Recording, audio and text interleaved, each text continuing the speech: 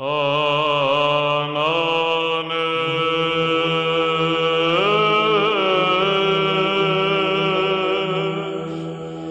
there!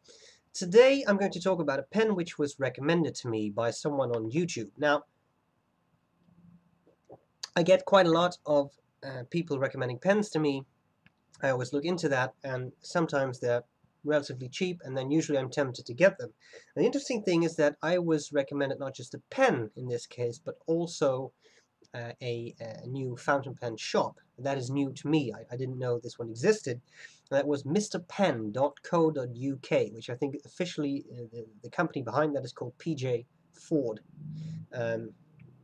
I was very pleased. Pricing was very nice, and they have some nice pens. Okay, so today we'll talk about a pen that came in this box. That's just a plain cardboard white wrapper, and you know what I do with that? Bin it. Then it came with a nice guarantee slip and some instructions on how to fill the pen, even instructions on what type of ink to use. We recommend Diamine Euro, the Waterman cartridge on Mr. Pen cartridges. Okay, not what I used, but still. Then we have this black box. I like that. It's simple, but it's refined. It came with one standard international cartridge, which looks like it contains black ink, and it has Mr. Pen in there, including a picture of a guy with one of those coats with the tails, which I like. It's a nice distinguished logo. The pen is an Italix with an X.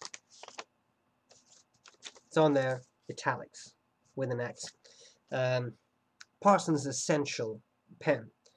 Now, this pen has some outstanding features, and I love it. I immediately fell in love with it. First of all, if I remember correctly, it's brass. In any case, it's a type of metal, but I thought it was brass, which is then covered with a black lacquer, and that gives a very nice, well, I would almost say mirror finish. It's a very reflective black surface, which you can see here as it reflects the light, which is very nice. I like the overall shape of the pen. It's very symmetrical, and I enjoy that.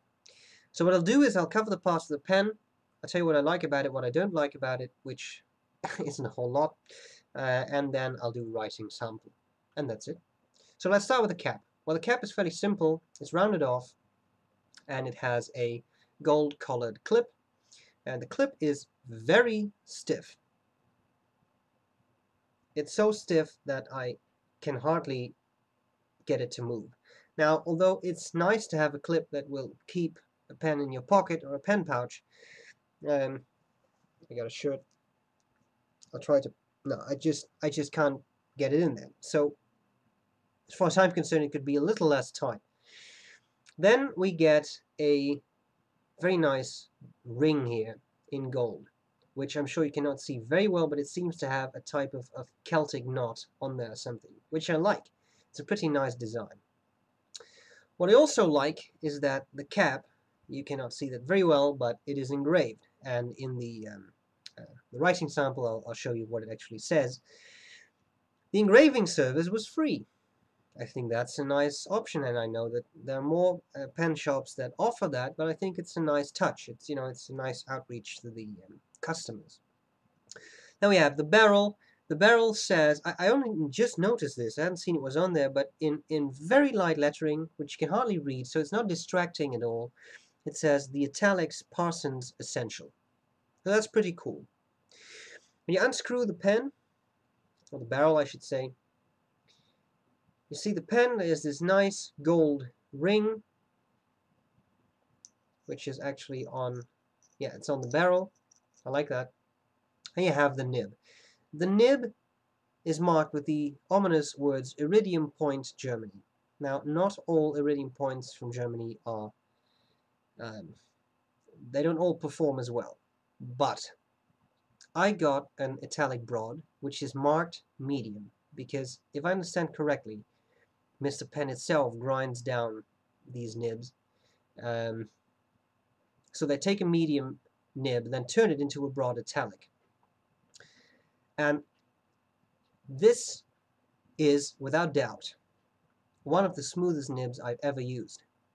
Even comparing this to pens that cost 10 times as much, it's amazing. Now, it is an Italix nib, which means that, for those of you unfamiliar with that, usually fountain pen nibs are rounded off, so you have the sort of ball of iridium welded to the nib, which actually does the writing. It's rounded off. Well, with an Italix nib, it's flat. So when you go along with that flatness, then you get a fairly fine line, and when you go against it, so it's like this motion versus that motion, this would give you a very broad line of ink. And I like that. I don't have that many Italix, but I do like it. The problem with this type of nib is that it has a sweet spot. A round nib will write under a number of angles. An Italix nib really has a sweet spot, and if that touches the paper, it writes, and if it does not touch the paper, it can feel very scratchy. And I noticed that with this nib too. The angles, the corners of the nib are pretty sharp, which means they can actually cut into the paper. But if you hold it correctly, there is no resistance. There is no resistance whatsoever, making this really the smoothest nib. Well, okay, one of the absolute smoothest nibs I've ever used. Maybe even the smoothest nib. I'm willing to go that far.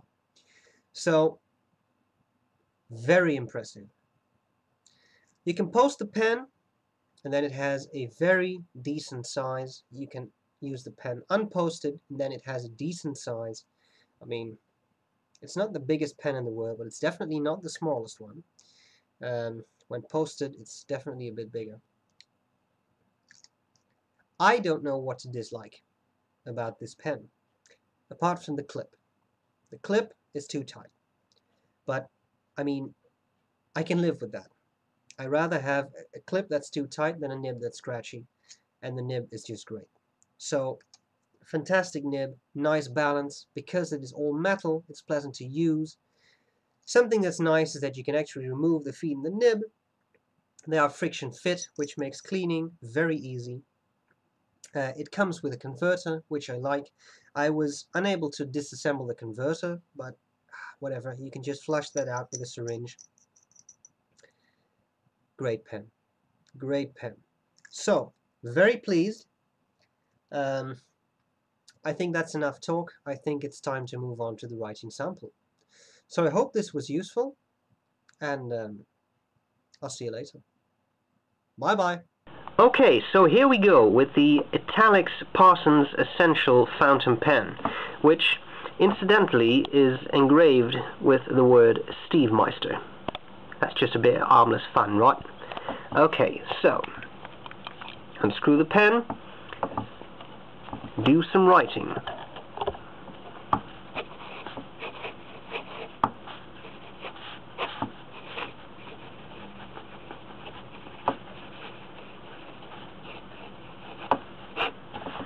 The nib here, you heard the scratch? I'll come back to that. The nib here is Italix Broad, and the ink is Mont Blanc Toffee Brown. This is one of the most amazing nibs I have ever used. Being an Italix, it has a specific sweet spot, and if you hit that correctly, like this, there is no resistance on the paper. I have experienced this with very few nibs. I think the Platinum 3776 Music nib, that had something like this, but it is amazing. There is just, you don't even feel you're touching the paper. It's amazing. Okay, now if I angle that slightly incorrectly, then I get a scratch and no ink. Now I was exaggerating it a bit there, but it's easy during your writing. See, now I get stuck in the paper. It writes, but it's not a nice line. Now this has nothing to do with this nib. It's just that with an Italix nib, this is what you get. You have a sweet spot, and you either hit it or you don't. And when you don't write, and if you do, then you have a fantastic nib. If you're lucky. And in this pen, you're lucky. So let's do some writing.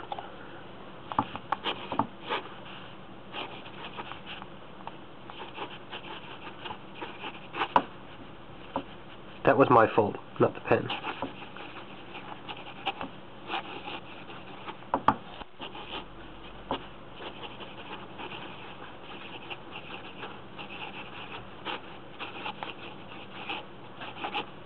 Interesting. Guys, I can't tell you how smooth this writing experience is. It's really amazing. So here we get some of the scratch, and move up, angle the pen a bit better, scratch is gone entirely. Okay, let's do some fast writing, see how the feed keeps up.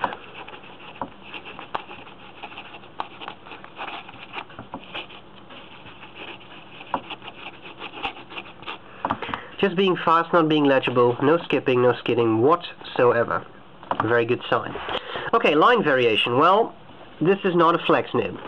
It will open up a bit under pressure, as you can see there. But, you know, because of the shape, you already get quite some line variation. You see the difference there? So that's because it's an italic nib, right? It's cut something like that, so it's more flat on top. This is a very poor drawing, I'm sorry, but you probably get the point. Let's do some coloring. Nice, even patch of ink, nice shading, nice and wet, the way I like a nib. What more can I say? This is a fantastic pen. I'm astonished by the quality.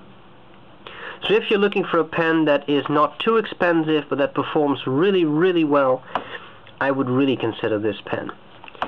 So, I hope this was useful.